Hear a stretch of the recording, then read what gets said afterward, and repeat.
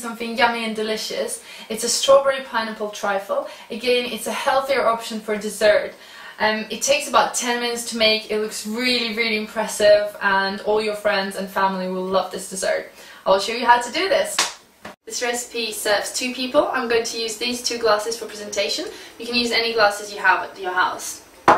So we will need 300 grams of strawberries, 300 grams of pineapple, 4 biscuits, 150 grams of low-fat Greek yogurt, and 200 grams of low-fat creme fraiche. Step number 1, we're going to mix Greek yogurt with our creme fraiche. So I'm going to use 200 grams. I'm using low-fat version because it's a low-fat dessert, but you can always use a full-fat version. Okay, just give it a stir. This is how we cut the pineapple. We slice it into thin slices. Okay.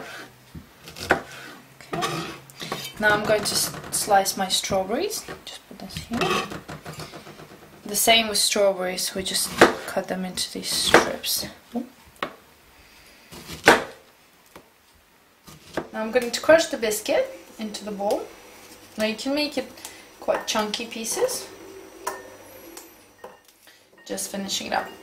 Now the base is done. Now we've got our sliced strawberries here. And we put our first layer of strawberries. Okay. Now I'm going to add the pineapple. Again, same style, just layers.